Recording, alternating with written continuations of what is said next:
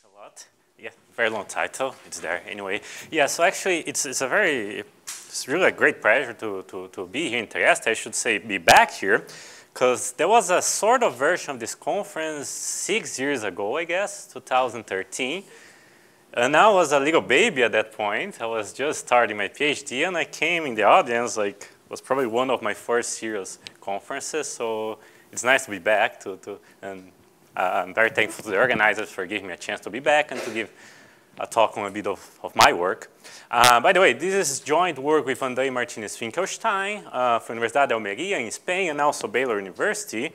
Part of it is already on the archive, but we made some improvements that we might update or put in a new paper, who knows.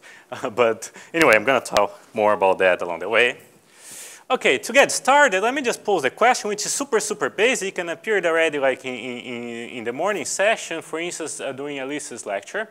And you take, let's say, your favorite matrix M, random, of size n, capital N, and with certain eigenvalues, and you just look at its counting measure here, 1 over n, sum of delta masses at the eigenvalues, and what you're interested in is in the limit when the size of the matrix goes to infinity. You have more and more eigenvalues, you're constructing a measure that's counting those eigenvalues, so you really should think of this as essentially like the measure that counts eigenvalues in a certain interval if you integrate this measure over the fixed interval. And anyway, we're interested in the Largian limit of this random measure.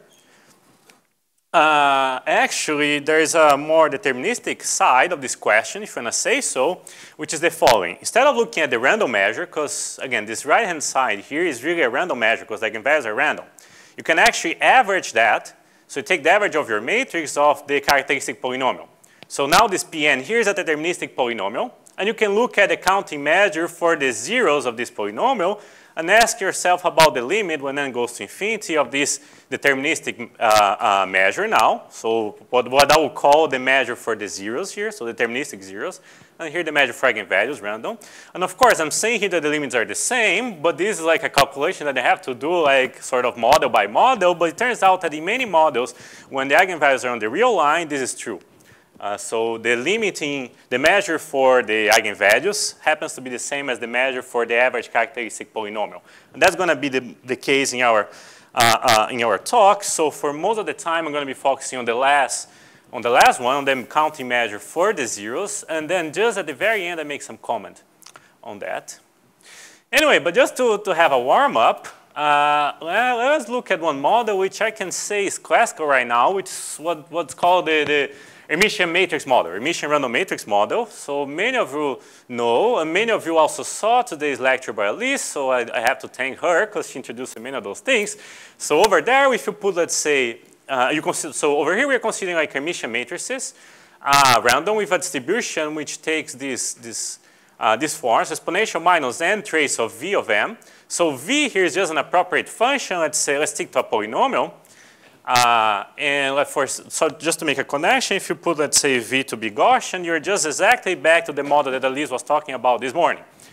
Well, let's say we have a general polynomial v, and then this average characteristic polynomial is not that hard to compute to be actually an orthogonal polynomial for the measure e of minus nv. Again, let me just trace back to what now Alexander Bufetov was saying this morning.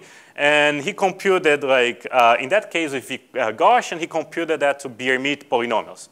If you have a general potential, you just get other orthogonal polynomials for other measures. Anyway, so this polynomial is known.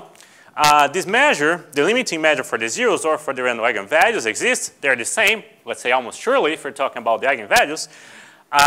And this measure minimizes the log energy, the weighted log energy on the real line. So if you want to find this mu star, what you should do, you should look at lots of measures on the real line, so every probability measure on the real line, and then you compute this double integral for this measure, plus this single integral with your potential, and then you minimize this quantity over all probability measures, right? So you give me a probability measure, compute this quantity here, this gives me a number, and I minimize this number over all probability measures on the real line, and the one minimizing it is exactly the one that's going to be mu star. That's going to describe the limiting eigenvalue distribution in that case.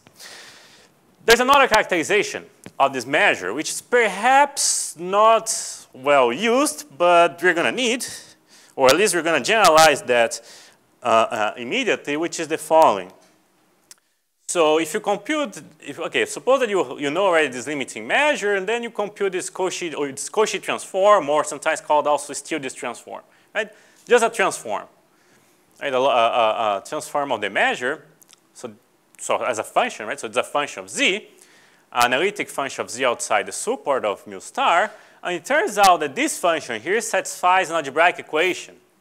Where this algebraic equation here, because v is a polynomial, those a1 and a0, they're also polynomials. So you can imagine that, for each z, you solve for xi, you have two solutions. One of these solutions is exactly this analytic function, which is the limiting eigenvalue distribution. And I must say that this is some sort of characterization.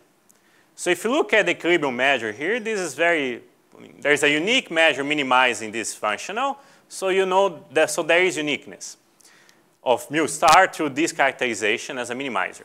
But also, in some sense, if you impose some conditions on A1 and A0, there is a unique measure on the real line that satisfies the corresponding algebraic equation in some sense. So in some sense, you can think about this algebraic equation as uniquely determining your limiting eigenvalue distribution. Right? So just have in mind two main objects here. An energy minimization to determine your eigenvalue distribution, or also an algebraic curve, or what's called spectral curve to determine the limiting distribution. Right? Again, if you didn't follow any of these, let's be very concrete. As I told you, if you consider, let's say, V to be a Gaussian, so the potential to be a Gaussian, then essentially we're talking about matrices whose entries are independent Gaussian, appropriately normalized. Your average characteristic polynomial is your mid polynomial, as I mentioned. The limiting eigenvalue distribution is just the semicircle distribution on minus root 2 to root 2. And this algebraic equation is very explicit, and it is over here, right? So A naught is just constant equals 2, and this A1 is Z, and then you can solve here very easily for Xi, and then you can recover the Stieltjes transform, and from there you can recover the measure itself if you want to, right? Okay, so we're going to now look at that picture, at those type of results, but for another matrix model, which is a kind of very, I would say, nature, very simple, at least, generalization, which is when we consider the very old trace of V of M, but now we just add some perturbation here, a polynomial perturbation, a matrix perturbation of this V, which is given by minus AM, where this A here that you see is a deterministic matrix, which actually we can fix to be a diagonal because you can essentially diagonalize M and fix A to be diagonal. Anyway, and this is called the external source, this matrix A. And V, as before, is just a fixed real polynomial, right? And for the talk today, our results fix on actually A with a certain form, which is when you have only two distinct eigenvalues. The symmetry that I'm imposing that A of A and minus A is not a big deal. You can always change your potential and reduce to that if you don't have symmetric eigenvalues. But what we cannot reduce that we're imposing possibly different multiplicities. Let's say A comes with multiplicity n1, minus A comes with multiplicity n2. They don't have to be the same, right? For some of our results, we believe, although we didn't we believe that they can be extended to general A with more distinct eigenvalues. I might make some comments at the end. But for now, for our results, we're going to be restricted to this situation here. Okay, so the picture that you see there is exactly what we discussed already about the standard hermitian matrix model. So we start with a counting measure for eigenvalues or counting measure for zeros of the average characteristic polynomial, and we understand the limit if it exists. So let's say, can we write down some sort of variational problem that characterizes this limit? Before we saw that for the hermitian matrix model, you minimize a log energy with a weight on the real line, and you get the measure that you want. On the other hand, you can also look at a more analytic from a more analytic perspective, you can look at, or more complex analytic perspective, you can look at, let's say, the Cauchy transform of your limiting measure, if it exists, and try to see if it has some properties. Let's say if it solves an algebraic equation, as we saw before in the Hermitian matrix model, when A equals 0, identically 0, you just get a quadratic equation in the Cauchy transform.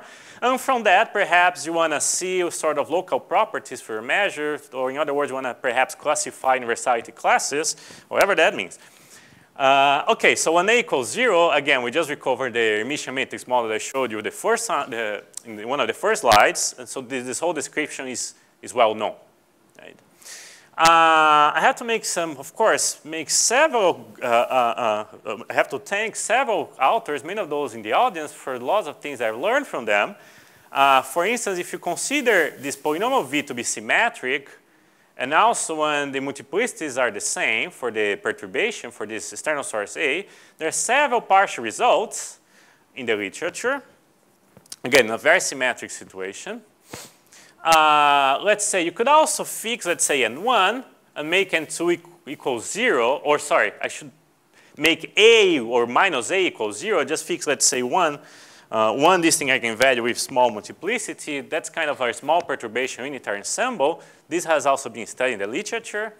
And also, when you make, let's say, your external source as general as you want, but you make, let's say, just a Gaussian potential, there are also several people here in the audience who contributed to that. So there are things that are known in various different setups. As far as I could trace back, there's not much known for the situation that I'm describing, although there are lots of natural questions with natural answers already available, although no natural proofs, let's put it this way. Anyway, so okay, here's the picture, and what we're going to talk about today is the following. So first, can you go from, let's say, a set of points, let's say a variational characterization, and then find a spectral curve, an algebraic equation? And the answer is yes. We were able to do that back in 2016. I'm not going to talk much about that today. Recently, what we posted on the archives, let's say the other arrows, so we somehow can start from the algebraic equation with a certain structure, and then obtain the corresponding variational problem, and from there we can classify all universality classes. So just from the algebraic equation or from the spectral curve. And again, why we start with that algebraic equation? Well, because there were all those cases before that told us, hey, perhaps the structure of the algebraic equation should be of this form.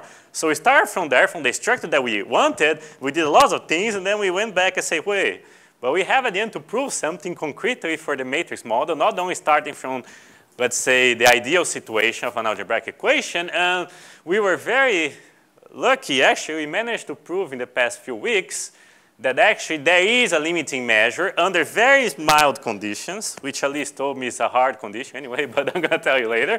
But anyway, under some very mild conditions I'm going to show you today, we can actually prove that there is a limit of those counting measures, at least along subsequences.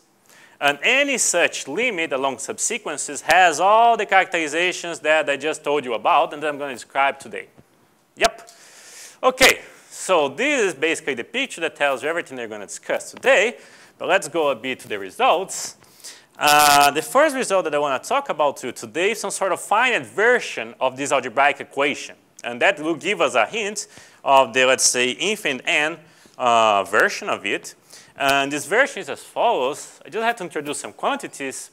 So remember that I told you before that when A equals 0 in the standard Hermitian matrix model, the average characteristic polynomial is just orthogonal polynomial. Now we don't have necessarily orthogonal polynomials, but we have a slight generalization, which is what's called a multiple orthogonal polynomial.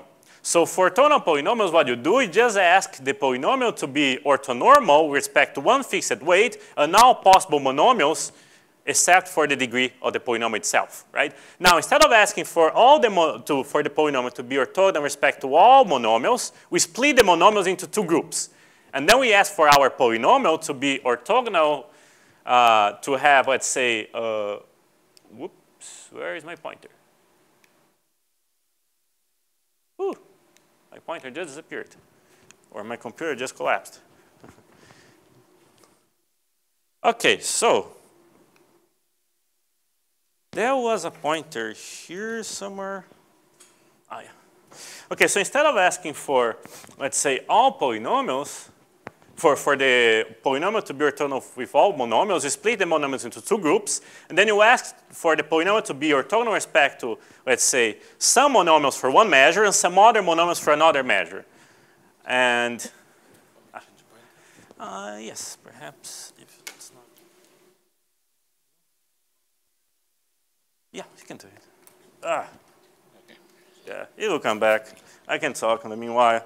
Yeah, so you just change those orthogonality conditions, split into two different groups.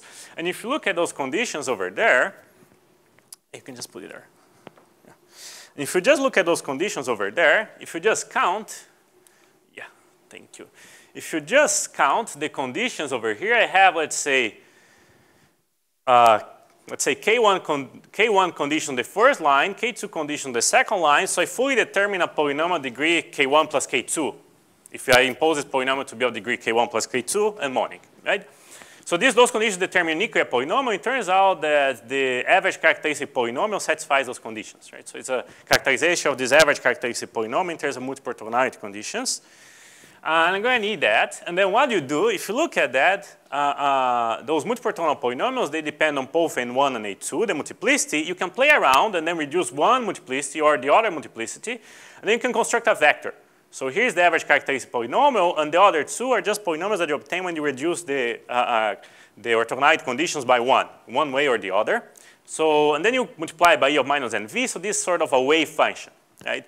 Well, the first result that this wave function here satisfies a first order ODE with where this R here is a polynomial, is a matrix with polynomial coefficients.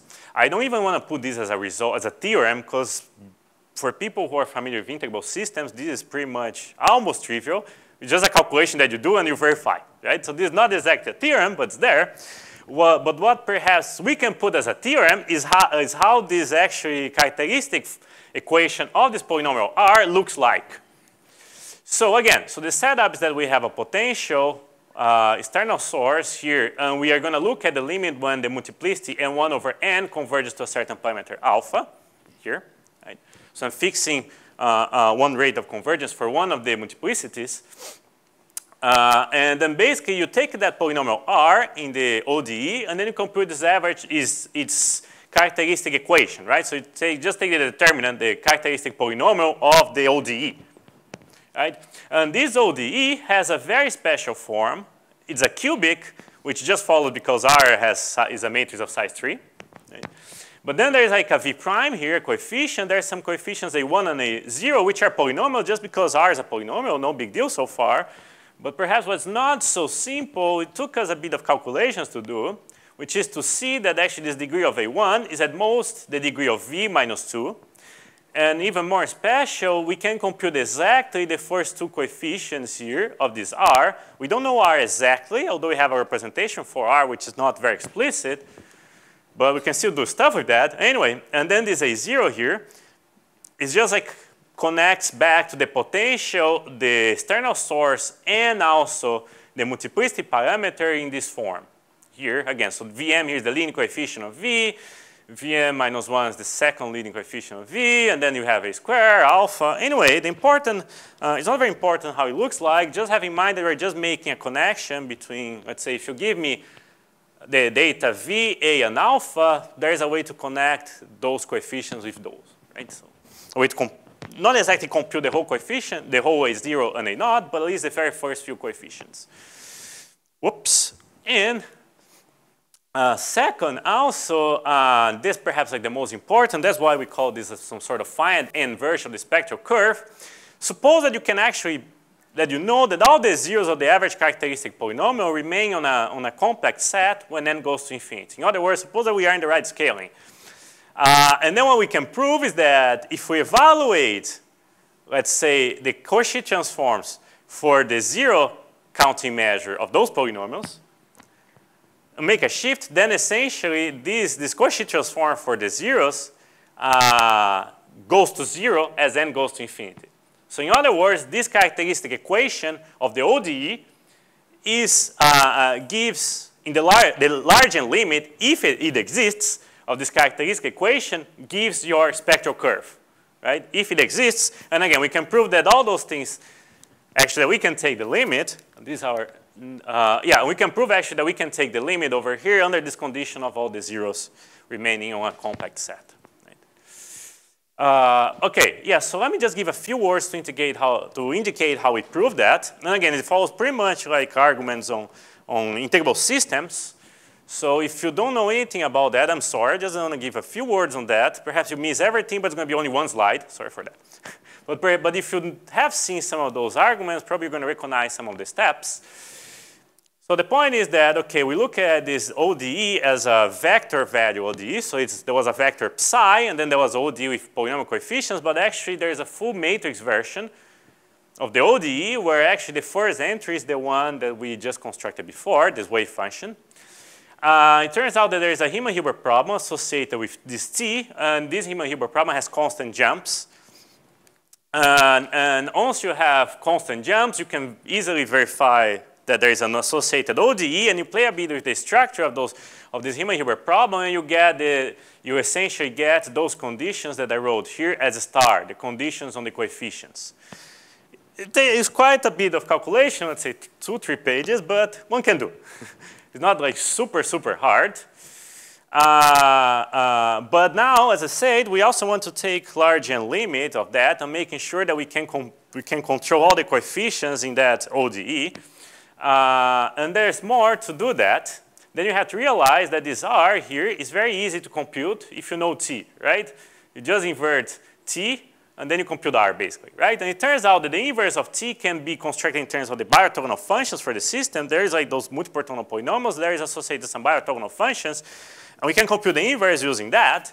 And once you do the math, you realize that this R actually is going to be a certain nonlinear expression but that can be written down just in terms of the recurrence coefficients, or several recurrence coefficients, although in a very complicated way. And then basically, if you construct the recurrence coefficients, or if you are able to control the recurrence coefficients for this biorthogonal system, you are done controlling R itself. Right? It takes a bit of work, but you can do it. And basically, that's where the boundedness of zeros helps you. So if you know that the zeros are bounded, you can play around some arguments and show that at least the coefficients, the recurrence coefficients are going to remain bounded.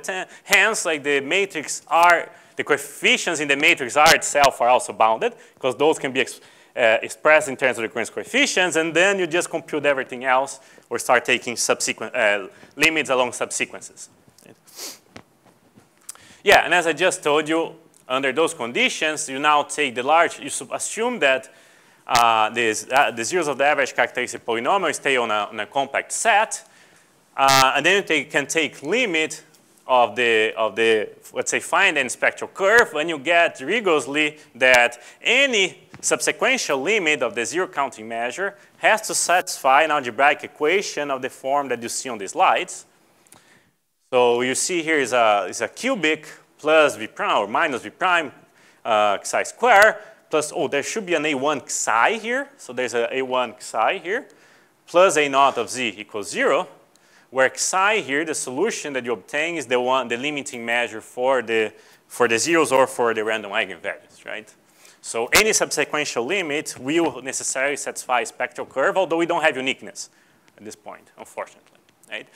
And again, in those polynomials, as I mentioned, they have a certain, those polynomials are 0 and A1, they have a certain structure, right? Those coefficients, again, is a psi here. Right? So then you start, okay, I have like an algebraic equation, and there is a probability measure that whose Cauchy transform solves this algebraic equation. What can you do with that?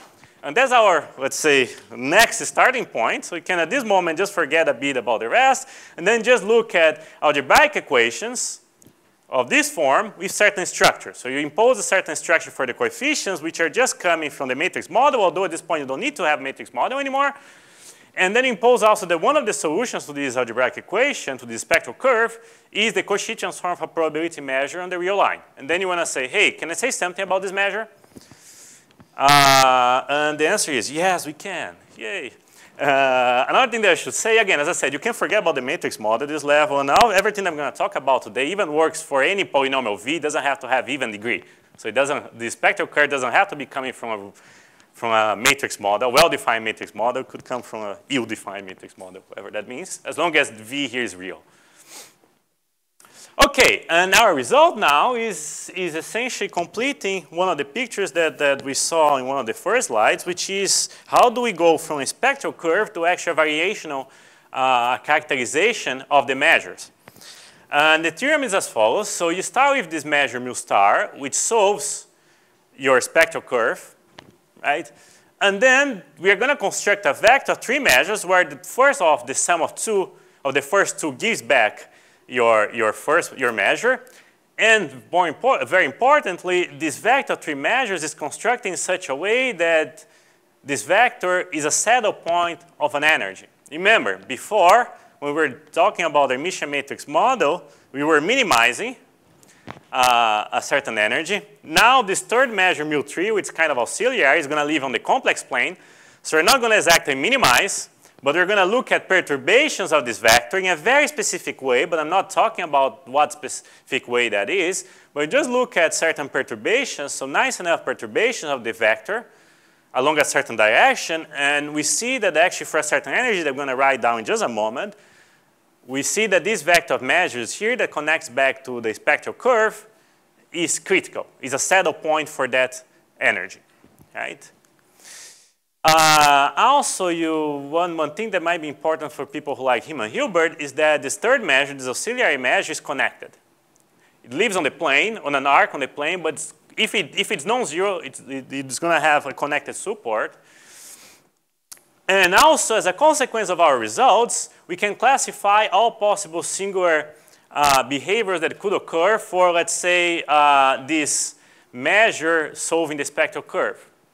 What we see is that this measure could potentially vanish like a root in pretty much the same case of, let's say, the classical hermitian matrix model. So power of a root type of vanishing. It could vanish like 1/3 in the bulk, which was already described. It could happen even like for V Gaussian in that case. But it could happen also that the limiting density vanishes like 5/3. Although we don't have concrete examples, our arguments tell us that this is a possibility. Probably when V has odd degree, not even. I don't know. But so the fact that you had this type of vanishing is not a big surprise. Well, it was a kind of a surprise for us that we don't have higher powers of 3 appearing over here. So that doesn't appear.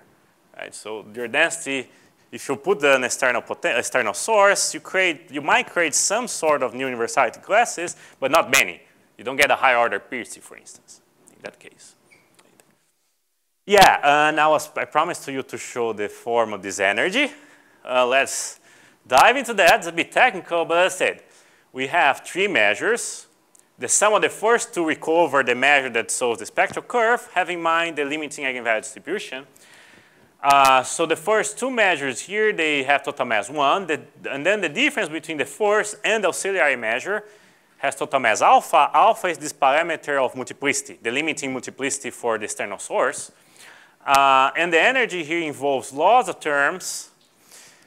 There are certain log potentials of each measure, mu1, mu2, and mu3. There is a certain plus interaction between mu1 and mu2, a minus interaction between mu1 and mu3. So sort of if you were to minimize, mu1 and mu2 don't like to be close to each other, but mu1 and mu3 do like to live close to each other, although mu3 is on the plane. I'm going to show a picture in a moment. And there are certain potentials acting on the 3 measures, which come from V and the external source itself. Yep. Okay, ugly formula, 3 measures, whatnot. Just have in mind at the end that we're looking at saddle points of an energy functional for 3 measures. And this one that solves the spectral curve can also sort of be seen as a saddle point for this energy. Okay, let me show you a picture. So I'm going to show you a picture of the supports in a specific case. So what I'm doing here, I'm taking my potential V to be a quartic plus quadratic, and I'm making my external source to run from A between 0 and 1.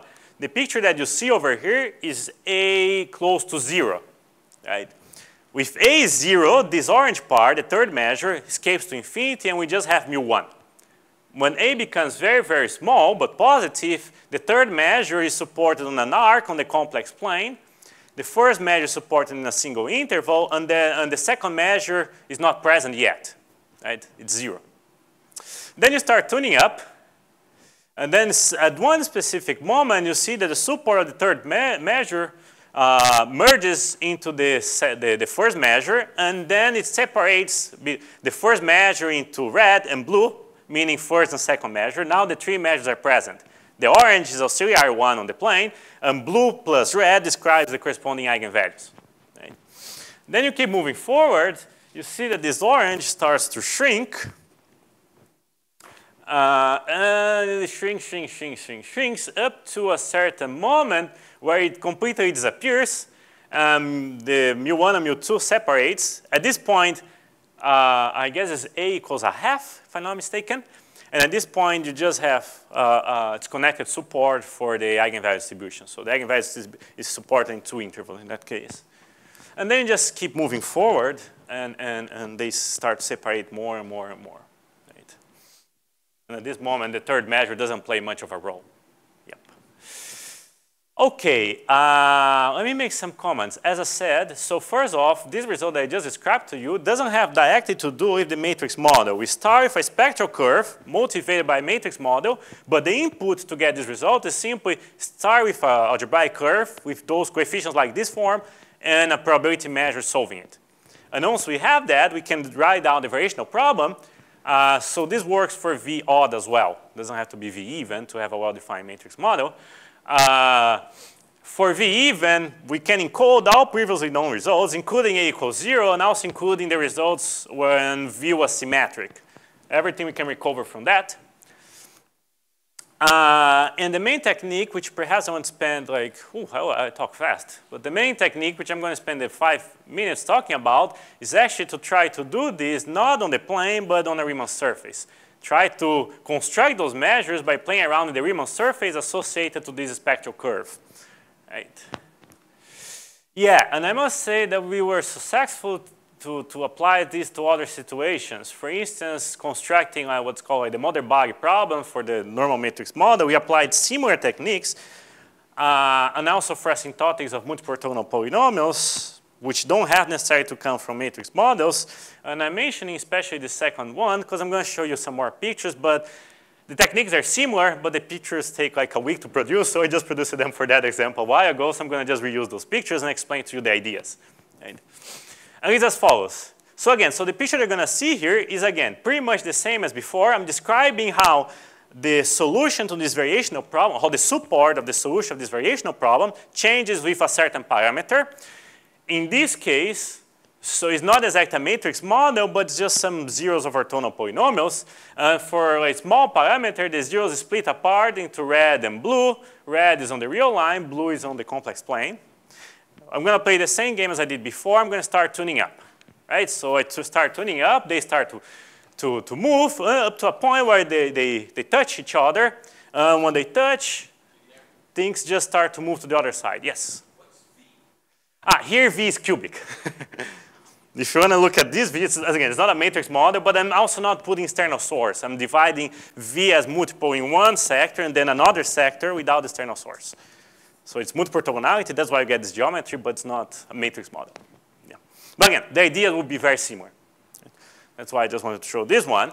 Yeah, so at this moment, after the measures blue and red, they merge together, a third measure is created, and then you might wonder, hey, but what's happening? Why exactly when they merge or when they cross each other, why do you create this new measure? And that's the answer. That's why you have to move to the Riemann surface. Because if you look at this at the Riemann surface, not much is happening. If you just look at the plane, something weird is happening. You have this sort of singularity that one touches the other and transforms into something else. So what you should do is you look at the Riemann surface. So let me just show you what this means. So remember, although the colors here don't correspond necessarily to the colors we had before. Sorry for that.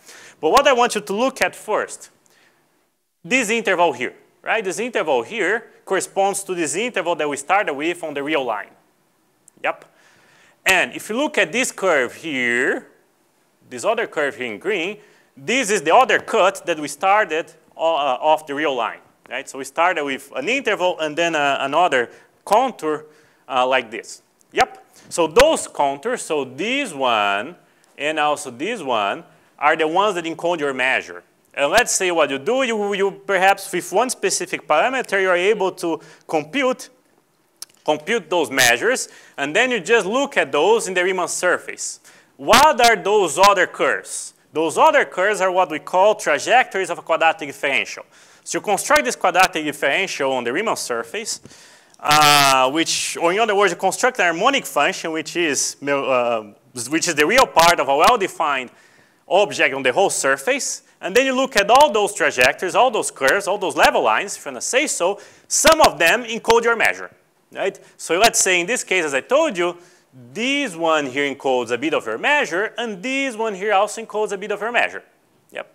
What you're going to do now, you look at the surface, you forget about everything, you just trace back the analytic continuation of those level lines. And then you tune up your parameter. You start tuning up your parameter, things are moving around, some trajectories move here and there. Up to this point, nothing changes for the measures.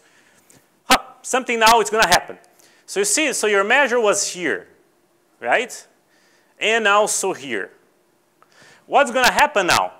So now those curves are in order, so those level lines, they are in different sheets, they're not touching. What's going to happen is that some of those level lines are going to move to another sheet. And in that case, it's going to happen that this interval now is going to stick out and appear over here.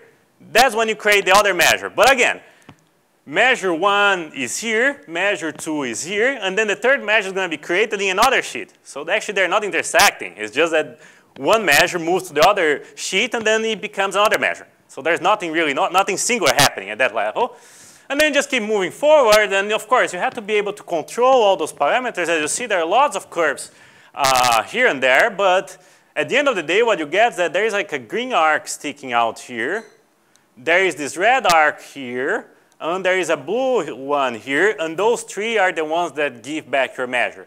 So all you have to do, once you are able to look at everything as in trajectories of a quadratic differential, all you have to do is to do deformation, and to control this deformation, all you have to compute, although it might take some work, is actually to compute certain integrals and look at the signs of them, which one is vanishing first, which one is vanishing second. So it's kind of not complicated if you are able to control those numbers, basically, and see which one vanishes first, basically. Anyway, so deformation argument. So as I said, what everything that I just showed to you means is that we look at everything at the Riemann surface and embed everything in terms of quadratic differentials. So we start with this algebraic equation. So we start with the spectral curve. There is associated a Riemann surface, which is the three sheets that I showed to you before. So there's associated Riemann surface, and starting from the algebraic equation, you just construct the surface in your favored way. And then what you do is that you construct a canonical quadratic differential on this surface in a very easy way. You just take differences of two solutions, square, these are quadratic differential. It's not very important how it looks like. What's important that basically what you're doing when you do that is that you're encoding the trajectories, those level lines, and therefore the measures that you want, you are encoding them in terms of level lines of integrals of psi j minus psi k, where psi j and psi k are two different solutions of the algebraic equation. And the whole point is that if you look at those functions here on the plane, they're not well-defined, globally well-defined harmonic functions on the plane. They have singularities. So the psi functions have branch points. But if you look at the surface, those are globally well-defined. So this is one globally well-defined object. Harmonic in the whole surface, so it's much easier to control the level lines.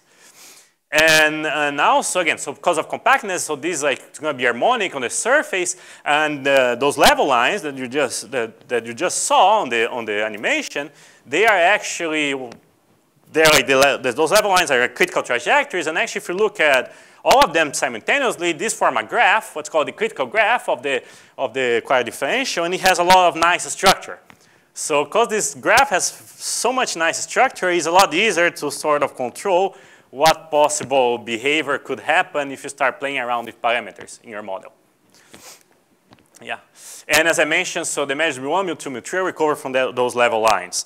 And in exactly this external source model, what we did is that we did this idea. There's not exactly a deformation going on there, but the idea is the same. We just look at the spectral curve. We look at it at the level of the Riemann surface. And it turns out that this Riemann surface, okay, we can kind of describe it a bit, but more importantly, we can describe the order of the pole of this function at one of the points at infinity, and because we know the order of the pole at one point at infinity, we can recover everything. We can recover the support of the third measure, and just because we know the order of the pole at one infinity, we can recover also only the possible critical behaviors that I talked to you about.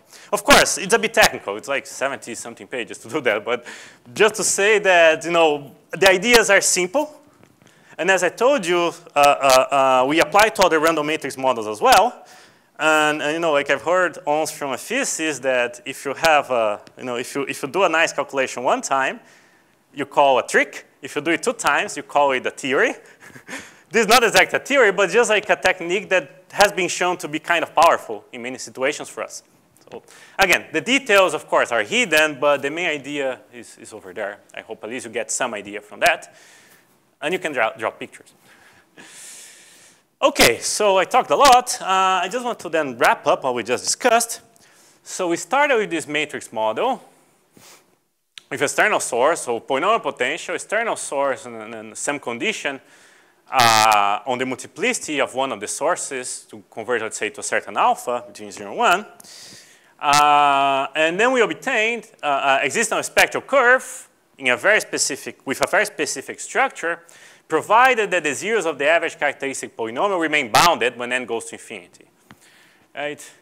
The point is, if the limit of this, again, we're just imposing boundedness. If, let's say, for some reason you know that the limit is unique, then actually you can make sure that the limit for the eigenvalues, so the random measure of eigenvalues, is also the same as the one for the average characteristic polynomials. That's why I mostly focus on the average characteristic polynomial.